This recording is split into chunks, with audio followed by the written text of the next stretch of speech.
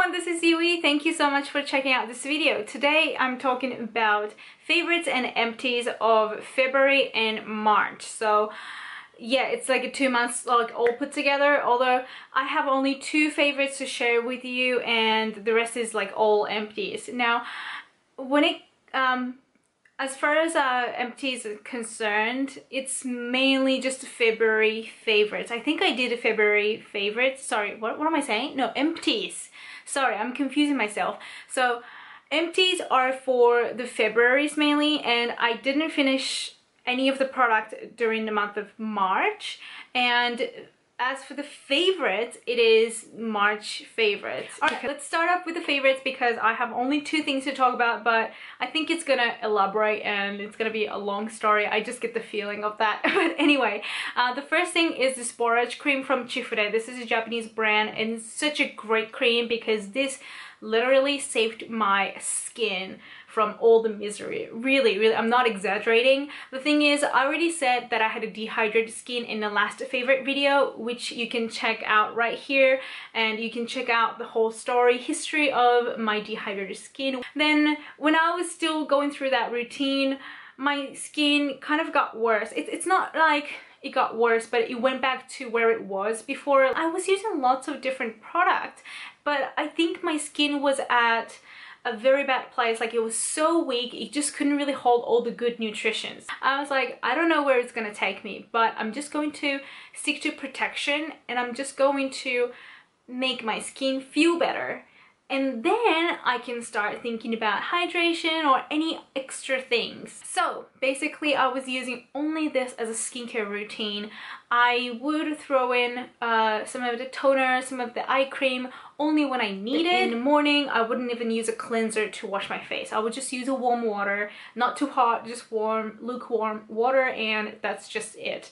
Pretty much I was doing things that is not harsh on my skin and don't irritate your skin, don't tag your skin, just leave it kind of alone and just do the minimum protection. That was what I was doing and it worked great on my skin.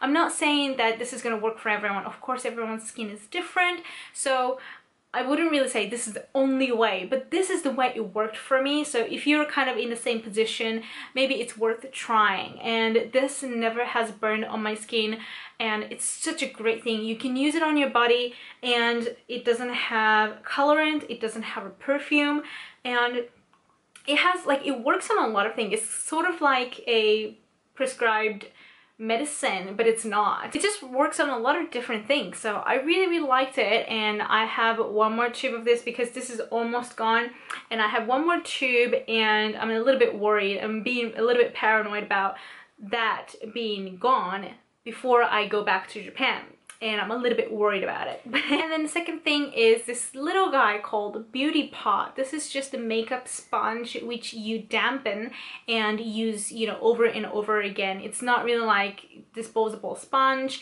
and you wet it and then you kind of, you know, drain the excessive water and you're left with just really super puffy sort of wet sponge, damp sponge, and then you apply foundation with it, sometimes even powders with this, and it just looks really beautiful.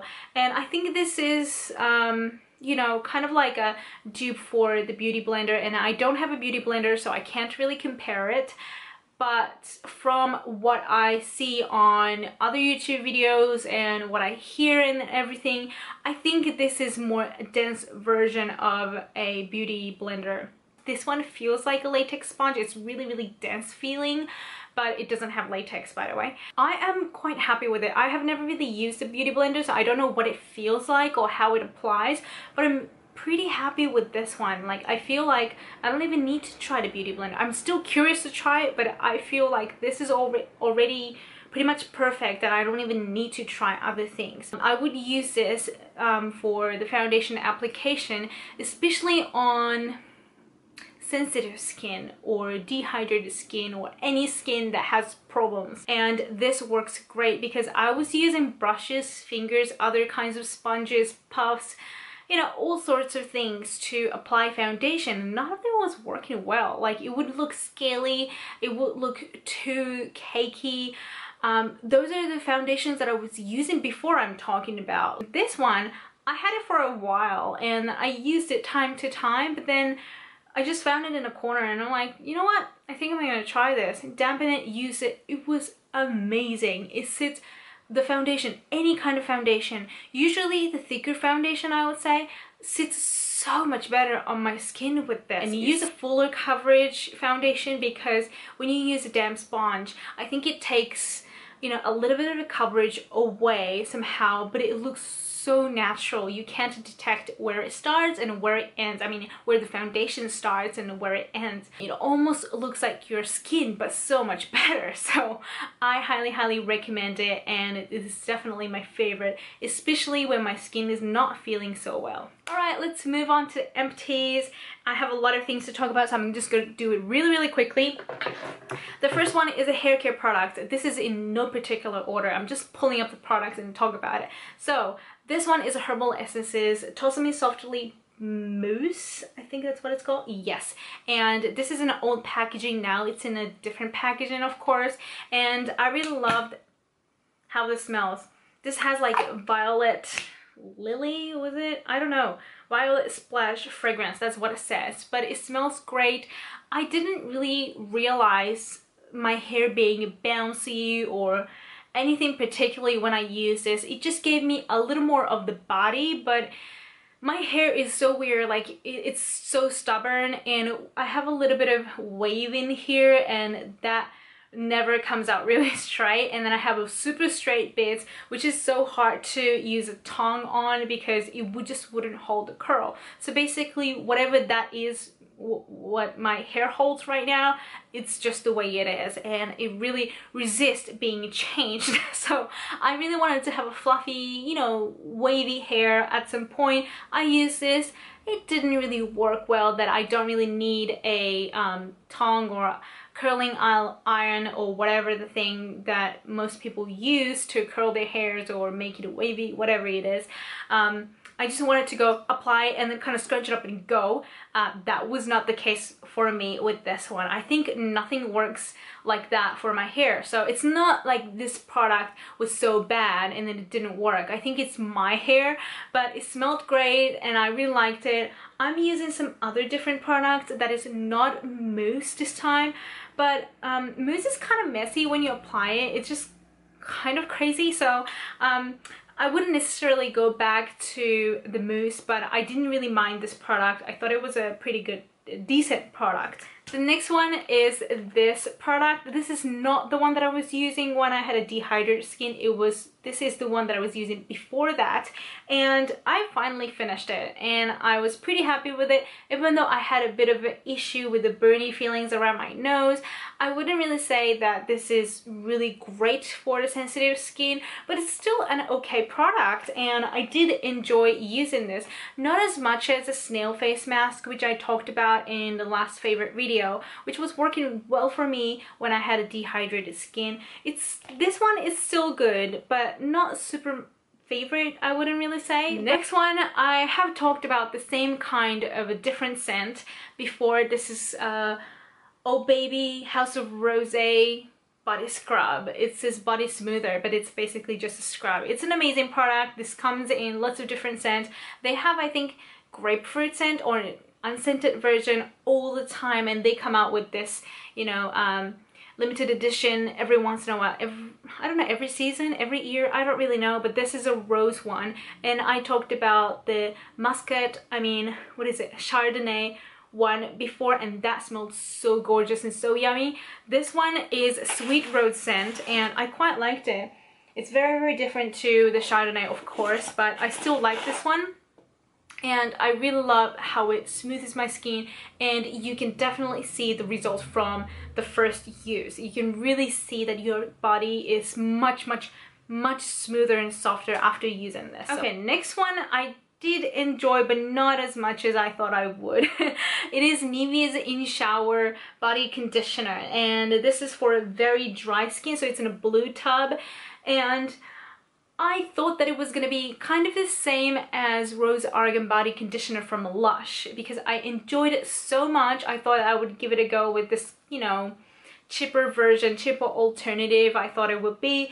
It is completely different. The same concept, but a very different product. This one, if I compare it to the Rose Argan Body Conditioner, would have a really slimy feeling. Even if you wash it off, it feels really slimy. But it, you know, when you get out of the shower, when you just, you know, dry yourself with a towel, it kind of, you know, turns into a moisturized feeling. But you know, you just wash your body and then put this on and it becomes slimy all over again, and you just pat it and then you're like, oh, it's moisturized.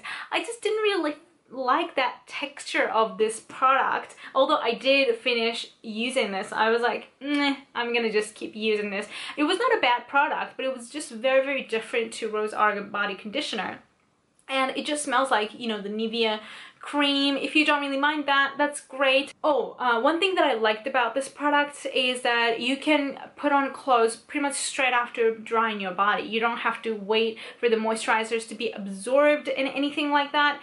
On the other hand, I like just putting a body moisturizer on my skin. It's kind of like a massage sort of feeling. So I kind of miss that, you know, like I like applying it. Like I don't mind applying a body moisturizers after the shower, you know, after getting out of the shower, coming to the bedroom and applying it. I really don't mind it. So I just didn't really feel like this is super necessary for me, but you know, okay product. I probably wouldn't repurchase though. Also, I almost used up. I just kind of didn't like it enough to really go down to the last drop of this product. It is Sunsilk Co-Creations Damaged Hair Reconstruction, what is this, conditioner. So I didn't use a shampoo of this one, but I have used, you know, the hair mask that comes in a tub of the same series before, and I like the treatment, but somehow this one I didn't like it. I think it is more about the texture. It was so runny. It wouldn't really cling to my hair. It's kind of like just put it on and then it just kind of drips out of my hair, you know what I mean? Like it was so runny and it didn't really feel like it was clinging onto my hair as much as it should, because it's a conditioner. It should be working, and yeah, it's just that texture that I didn't really like, and it didn't amaze me. So I wouldn't recommend it. I still recommend the hair treatment that comes in a tub, but conditioner is not the greatest thing in the world. Finally, I used a big bottle of Bioderma Creoline or Sensibio H2O, whatever you call it, and this one was almost gone. Like I had only this much left when I switched to the other cleansing method, and it was just left alone for the longest time, and I just finished that. So it's not really like I finished the whole bottle in March or February. It took a while, long time actually, for me to finish this whole bottle, but I used it up and I'm done with it, and I love this product so much. And if I had a lot of money to spend on this Bioderma product, I would buy this all the time. Next one is this thingy. It is called Delivery Essence from Xlula from Sato. It's one of my favorite, all-time favorite skincare line, this whole collection, and Xlula is just really great. I love their toner, I love their cream. Delivery Essence is more like a serum, and I did enjoy using it. I did feel like it was, you know, literally like delivering the hydration in my skin. It was something a little bit extra though, so I wouldn't say it's totally essential, but it definitely has helped me.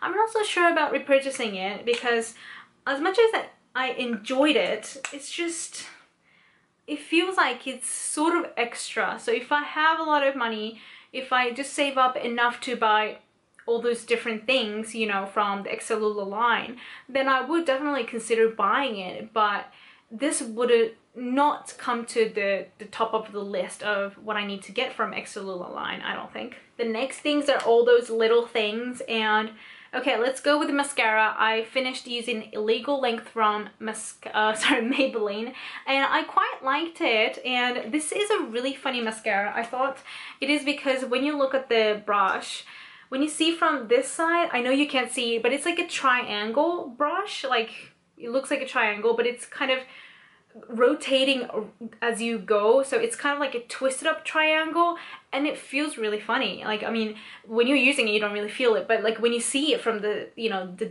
dead end, it just looks really funny. So yeah, that's what it is. In terms of how it performs, I really like the extra fiber in there. It didn't really feel like the fiber was like poking in a different direction, so that it looks really fake or anything. I quite liked how it performed on my lashes. It was not super volumizing, of course. It was more of a lengthening product, and I think I would like it better if the brush was a little bit shorter this way, and also what is it, like, so it's smaller, and if the brush is actually a bit more dense, like more concentrated. If it had more bristles, I think it'll be better one, but still a very good mascara. Next up is a brush cleaner from Cosmetica. Yes, from Manicare. So this one, I didn't really like the idea of it because you spray into the brush or spray onto the tissue and you swirl the brush in. I thought that was it, but when I read it carefully, it says you need to rinse it, you know, under the running water anyway. So it's like, what is the point of it? Like, if you can just spray onto the tissue and then swirl it, and then when it's done, it's so quick, so effective, like time effective, and I really would like that. But you still have to rinse it even after using it on a tissue anyway. So it's like, why don't I just wash it with soap or baby shampoo or anything, you know, that I do in a normal way. I thought that this is gonna be the quick fix, but it wasn't. So it's really my fault that I didn't really read it carefully. But you know, when it comes in a bottle like this, I would expect it to be kind of that, but it wasn't. And I use it as a normal brush cleanser, you know, dipping it into the solution and, you know, using it like under the running water. It didn't really remove that well anyway, so I'm not super impressed with this. I will definitely not recommend or repurchase this again. Next one is one of my favorites. It's Instant Age Rewind Concealer in, I think it's light or pale. I think it is light. And look at this sad little guy. The fluffy thing on top, it just came off. And what happened was, you know, this clicking thing, it doesn't work anymore. Like, it stopped working pretty much straight after I started using it. Like, I started twisting and something broke inside, and then I have to constantly like push it in and, you know, lock in some mechanism in there and keep using it. And one day I was like, you know what, I'm not gonna just use it anymore because it's really getting on my nerves. Like, I have to constantly fix it to keep using it. So I basically just took all the concealer that was left. That was not really much anyway, and then I just put it in a little container and just got rid of this thing. And it seems to fail on a lot of people, so just be aware of this. When you buy this, the packaging, not the product. The product was amazing. I really liked it. I really liked the fluffy top, and how it applied with the fluffy top was amazing. But this whole, you know, the packaging might just break on you, and it's just a little warning. They should definitely make an improvement on this packaging. And next thing is Can-Make Liquid Eyebrow, and this is one of those things that I kept using over and over. Like, this is probably my third pen, and I know you can't really see it because it's very it's not saturated. It's like super thin, and of course this is like all gone, so it's even thinner, I guess, than what you would get. But because it's thin, when you draw it, it's just so natural. It's looking super natural, but it just adds nice strokes, and it just is really nice to do the tail bits of the eyebrows. It's just really perfect. I just miss using this. I don't have any more of this. I have to go back to Japan to get this, and yeah, I just really miss this, and I'm so sad that I used up all of it. But yeah, anyway, it's a really great product if you're into, you know, super sharp eyebrows, and I definitely recommend it. It's very affordable thing. I don't know how much it was. I think it was like 500 yen, so it's more like $5-6, you know, something super affordable and super easy to use. It might take some time to get used to the liquid eyebrow, the concept of it, because it's just, you know, a weird thing. But once you get used to it, I think you know, it's really a great product. The last thing is just a little sample size of Neutrogena oil-free acne wash. It's the original one, so it's like a yellow golden colored one that smells like, I don't know, like a rubber. This one I was using, and then it was a, you know, baby trial size. I don't know where I got this from, but I used it. I wasn't super impressed with it, to be honest, and I didn't really feel like it was doing anything about my, you know, pimples or acne, whatever. It says acne wash, but it really didn't do anything to improve my skin in terms of acne. So I feel like it's an okay product. Like, it didn't burn on my skin, and it felt, even though it was like a bubbling type of a cleanser, it didn't really feel like it was washing away like every single thing. That it felt like it was squeaky clean, and then it felt like it was super tight and dry after using it. That was not really the case for me with this one, but I'm not super impressed to really go out and buy the full-size product yet. It's just, it's like okay product, but I'm like about it. So that's all for today, and thank you so much for bearing with me to go through all these products. I hope it was helpful to you, or yeah, like it's more like a reviewing, like once a month reviewing time. So I hope it was helpful to you. If you have any questions or any comments about the products that I mentioned, please let me know in the comment sections. I'm looking forward to hearing from you guys, and thanks again for watching, and I'll see you in the next video. Bye!